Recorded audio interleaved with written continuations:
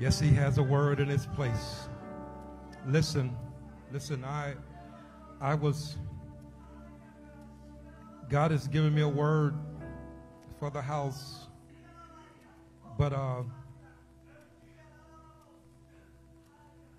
I was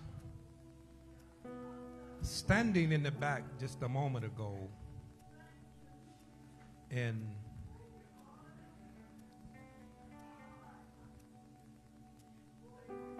this young man pulled me to the side and he said, "Pastor, Minister Hibbler, you know what I'm talking about." He said, "Pastor, I want to say something." I can't sound like his daddy. Yeah, but and then he pulled me back inside. He said, "Pastor, my tooth loose." And it always caught me at the service, and the young man have a calling of his life. Some of y'all probably heard him speak.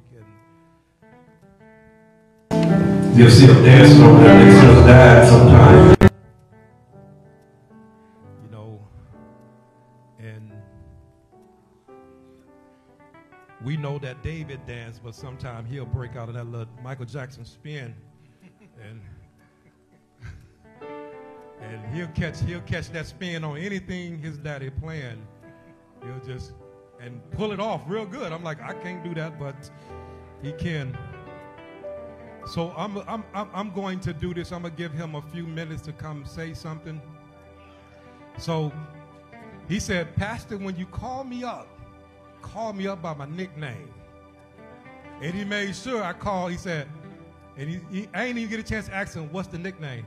He said, "Mighty Man of God." So at this moment, we're going to receive the mighty man of God in this place today. Amen.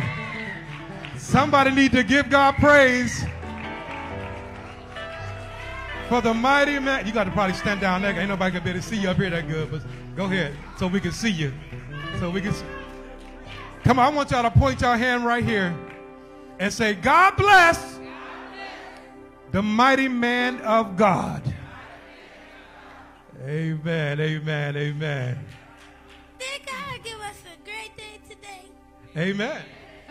Lord, why did another person try to give the devil something, but when God comes, they will give him the care?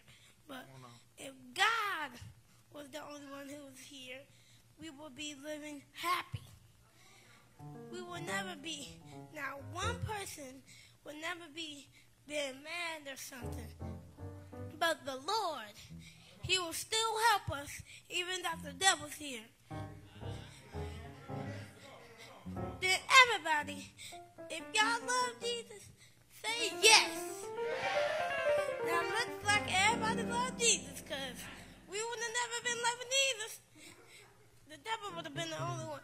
But when some days the devil will still try to take over the world, but God, he will still be saving us. Lord, he never be now one man that will never give us no hope. Lord, sometimes he get mad, sometimes he get blessed, but the only time he be happy is when we go to the church. If all these pastors, like Pastor Charles, we have all pastors that bless all of us, even God still will never be not one. But who helping us with all these connections is this man right here, Deacon Davis. If nobody would never be here blessing God's house right now, we would have never been blessed. We would have never been doing all this stuff. All the things that he been blessing us with today. Now, I got to tell you, will God do it? Will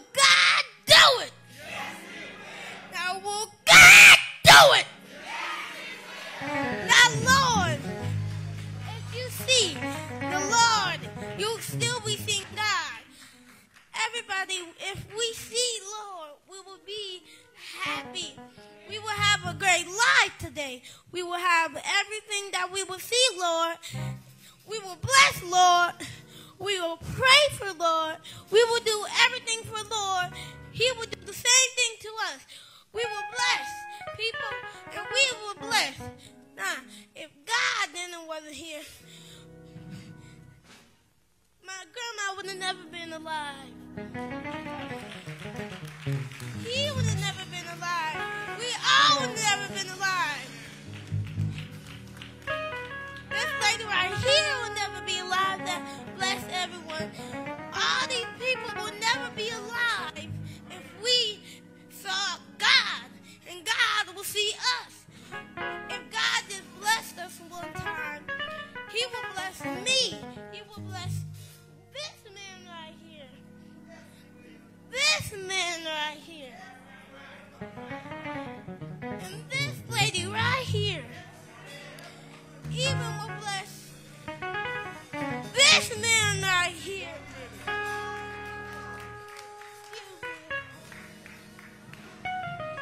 don't forget this lady right here. If everyone just see that Lord will never stop being the blessing He is right now, we wouldn't never be alive. These preachers, these Lordless people. But the devil will never stop us from going to church. God will never stop all the people who sing, have joy into people, who pray, who help homeless. But Lord, would just pray. You would just pray. Not 1 minute for 2 minutes, but He would just pray from any minute until the Lord bless this man right there, and this man right here, and this woman right here. Now, if God just tell us to be a blessing right now, Lord, if He would have never been a blessing to see who we would be, He will never be a man who will see us. He will never be a man that will love us. He wouldn't have never been a man, and our moms and dads and women and stuff. We will be a blesser with God. If God wasn't here and He died on the cross for us, even Jesus, He wouldn't have been alive. We wouldn't have been alive. Everybody but God. But the reason why we would go old and die is because these women, and this man named Adam and Eve, if they were just being careful, not eating from the bad fruit they wasn't supposed to eat, then we wouldn't never want to go old and die. If the snake would have never came, we would have never been alive. If we would have never did nothing, God would never be alive. I just got to tell you about all these women and ladies and stuff who love person will bless us today. So, I was just going to tell you about how God never get defeated. If God wasn't a man that never been defeated, if a man like Jesus never died on the cross, we would have never been alive. I would have never been alive. This lady right here, all of us would never be in this church right now if God didn't die on the cross. Even speaking of Jesus, He was helping people when He had to die on that cross. But He came back to life to help more people, but He was still helping. Even the time of the Lord will never bless the devil. Because the Lord is only blessing us to stay alive, right? So if God wasn't blessing our people, then we would never be alive to see the Spirit. I got a song that has all all the things about Lord. When the Spirit of the Lord becomes my heart, I will dance like David danced. When the Spirit of the Lord becomes my heart, dance like David danced. I will dance, dance, I will dance like David danced. Will dance, I will dance like David danced. When the Spirit of the Lord comes upon my heart, I'll sing like David sing. When the Spirit of the Lord becomes my heart, I'll sing like David sing. I will sing, will sing, I'll sing like David sing. Will sing, will sing, I will sing like David sing. Now if God, now that's why God blessed us. He blessed this man right here, even the main one. This man right here. If I did preach for him, I would really. But if I did pray for him, that would be causing more love. So I'm going to just preach for this man. Lord, I hope that this man have a great blessed Lord, that he will have a great person, Lord, that wherever he has more blessed, he will still get to preach. Lord, that I hope that this man right here stays in his main thing that he's do, and it's called preaching, all right. It's the bless of the Lord and the bless of him. He loves the God we all have. We all love God. So, Lord, I just pray for this man, even all his kids, even all of his people that he loves, and all the people that he sees that he will pray for. Lord, I bless you and honor you. And we all say amen. Come on, somebody give God praise. Come on, give God praise. Out of the mouth of the babies. Hallelujah. Thank you, Jesus. Thank you, Jesus. Thank you, Jesus.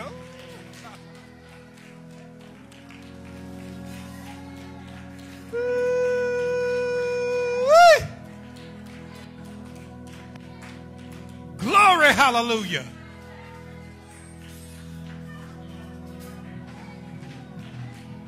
Woo. Thank you, Jesus. I'm going to cry in the car. God has spoken. Let the church say amen. Woo. Listen.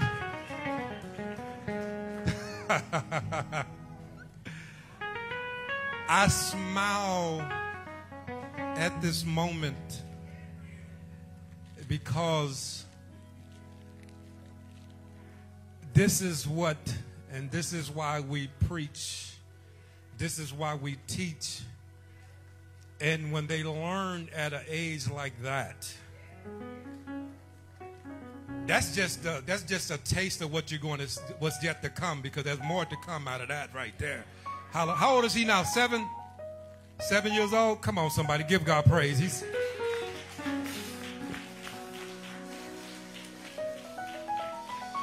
I remember he asked could he preach when he was 5, and he'll come up and say, I wanted to preach. Pastor, why you ain't call me up? I said, I didn't know you wanted to preach. And then I said, you got to let me know when you want to preach. And that was around when he was 5, and,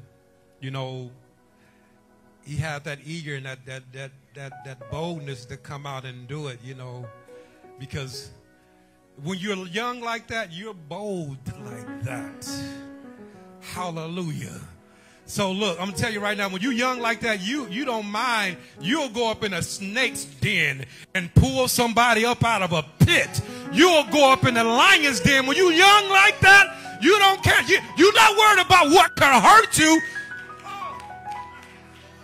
See, it's mama and daddy that's worried because they know what's in there. But their child don't care what's in there. I got to get my toy. You say my toy in that doghouse? I don't care. You say the house is on fire? I'm going to get it. I'm going to. Jerry, that's when you know without a shadow of a doubt that he pays attention to his daddy, his grandmother, his mother, and to the preachers that are around him, so that he walks in those footsteps.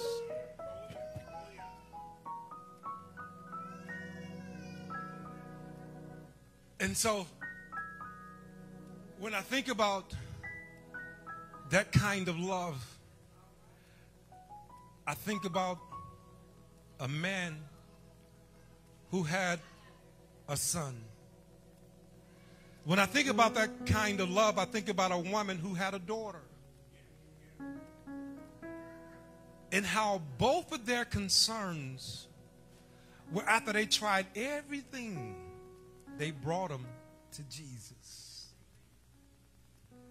We parents, listen, those of you that have your children that's going to be dedicated today, we set aside some time. Look, we're going to, the pictures are going to be taken upstairs, but we're going to do everything right here. We have enough time. I just don't want to go over, but God's son of ram a word to an on-time young man. So, here's what I want to say to the parents, the fathers. We have some fathers in the house. Hallelujah. I know your husband is going to he's bringing your son. Tell him he need to burn rubber. Text him. Tell him. He already know how to drive fast, so I got to tell him to slow down every time I'm in the car. Amen. So it's the thing is, parents, grandparents, you could be a single mother and you raising your kids all by yourself. We applaud you on that. Come on, let's give God applause for that. And men play an important role. Because in the Bible, when I was talking about just now, I'm just pointing out that there was a father who had a son who was possessed. And he tried everything. He even saw those 12 disciples that Jesus had followed him everywhere he went. And tried bringing his son to those disciples. But those disciples could not cast that devil out of that man's son. So the most important thing, grandparents and parents, is that you have to bring them to Jesus. See, the moral of history was that this kind comes by fasting and praying. How many of y'all know about fasting and praying? Parents, listen up, listen up, listen up, parents, listen up, parents, listen up, listen up, parents, listen up, real close. And grandparents, that your granddaughter, your grandson, and your sons and your daughters are going to get older. They're going to develop their own mind. And when they develop their own mindset, they're going to do what they think is right for them. But here's the thing to this. Here's the catch to this. That's when we need to lay on our face for our sons and our daughters. That's when we need to call on grandmama's prayer. That's when we need to call on granddaddy's prayer. That's when we need to call on all those saints' prayers so that our sons and our daughters won't be lost to this dark world. I charge you. Listen. Has he left the house yet? He's on the way. Huh? Okay. All right. because I'm going to be calling you all up here in just a moment, and I'm going to have y'all standing here on this podium, pulpit right here. And I'm going to anoint your babies as well as I'm going to anoint you parents. And God is calling y'all to a higher dimension, a higher level. And what y'all see in your arms now is not always going to be that small. Your sons and your daughters are not always going to be that small. They're going to be somebody. And parents, listen real close, listen real close. What you speak into your child life now. Come on, you those parents that know, what you speak into their lives now matters now.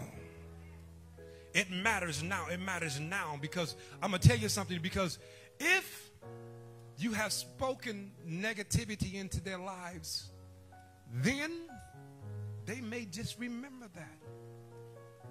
Well, Daddy told me I'll never amount to anything. Mama said I'm just like my daddy. Hallelujah. All of those things right there, matters. But when you start speaking, you're going to be better than me. I declare and decree right now that you're going to exceed my expectations. Everything that I wanted to be, you're going to be. You're going to be great. You're going to be mighty. You're going to be the next president. You're going to be the next first lady. You're going to be. It's the word you have to take out of your vocabulary what you're not going to be. Take that out and start speaking life. Start speaking life, because look, that child life matters. Because here's the thing right here. We can alter their life by speaking negative words and negative language in their life. Believe me, I'm going to tell you right now, a child is watching you, mama. A child is watching you, daddy. Your child is watching you. And every step that you make, they're going to mimic it. Believe me, believe this right now. They may respect you in your presence, but they heard you just curse somebody out. But the minute they turn their back and go to school, somebody is getting cussed out in that school. Hallelujah. Because they're going to use the same language you use.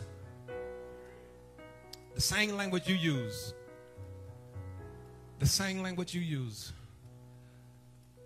So if you want anything and everything to be different, and you want their lives to be perfected,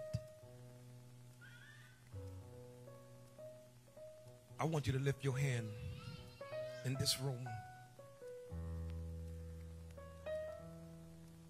and say, Lord, I declare that my child is somebody. They won't be who I used to be. They will be better. In Jesus' name. Come on, somebody, give God praise. Pastor Terry, see, we have been on that course that these newborn babies are getting on now. Hallelujah. Because look, what we realize now, mom and daddy ain't always going to be there. But it's what mom and daddy put in you. Woo, hallelujah. See, the fire is going to come from, hallelujah, Prophetess April, is that when your child is out there running by themselves, they're hear mama saying, you can do it. You can make it. You're bigger than this. You can break this. You can. See, they'll be the ones that while they're running their race, they'll hear grandmama's voice echoing at the finish line. Don't give up. Don't you dare give up. Don't you dare give up. Don't you dare give up. They'll be the ones at the finish line praying in Zion, saying, you can make it, daughter. You can make it, son. Hallelujah. You're more than a conqueror. You're more than a conqueror. You are victorious. You're bigger than this. Hallelujah.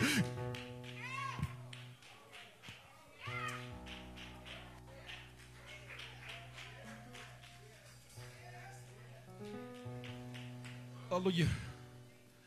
I was going to say this, and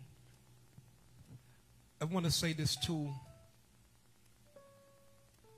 about a mother's love. It's something that we as men, we love our children, but it's a difference. It's a difference when it comes to that mother and her love. Reminded of a story in St. Matthew's. I'm just going to talk just a little bit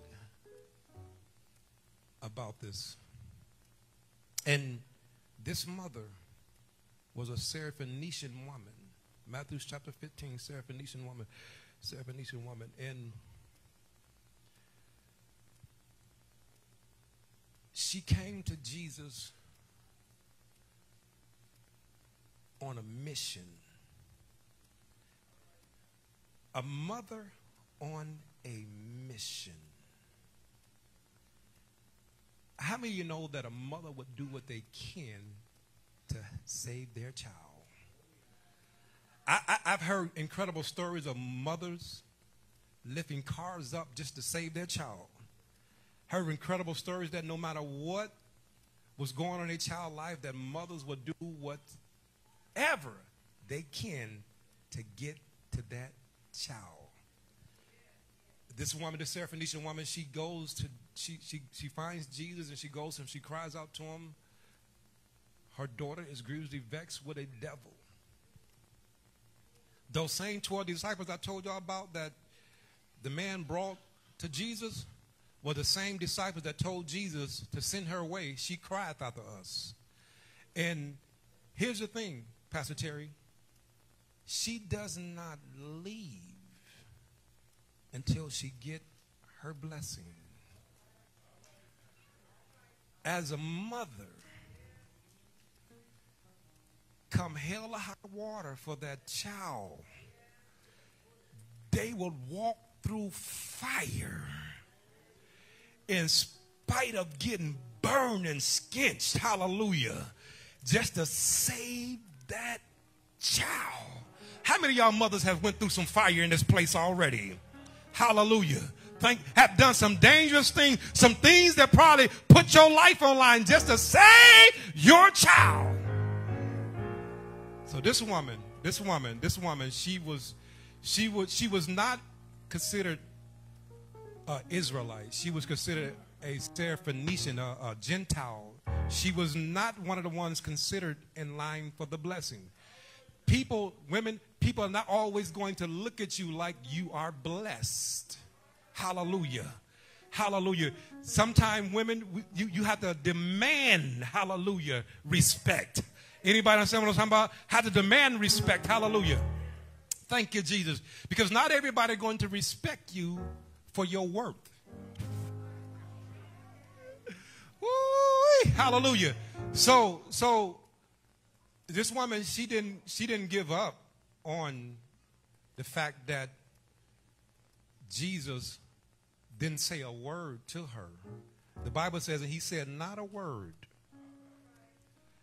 And the Bible says then she worshiped him. Mothers, grandmothers, y'all already been down that Zion road, y'all know what it means to worship, right? Y'all know what it means to fall on your faith. Right now I'm preaching to the young women with the young babies in this place right now. Hallelujah.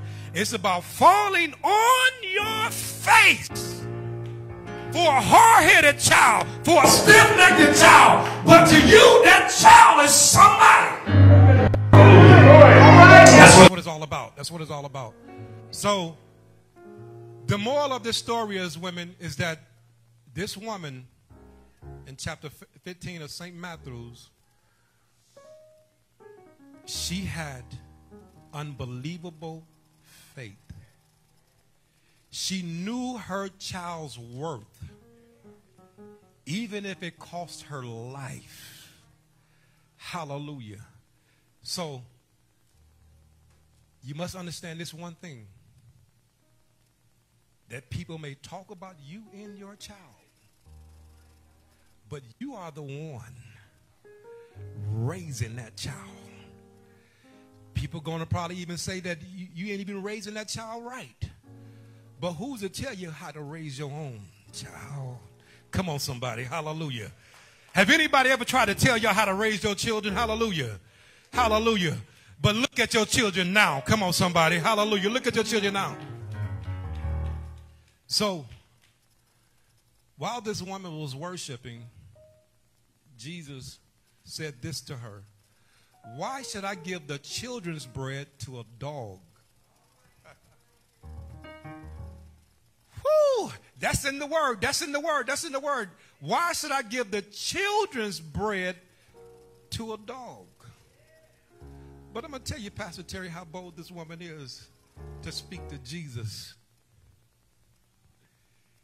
She said, even the children, even the dogs desire the crumbs that falleth from their master's table. Listen, listen. The crumbs are just enough.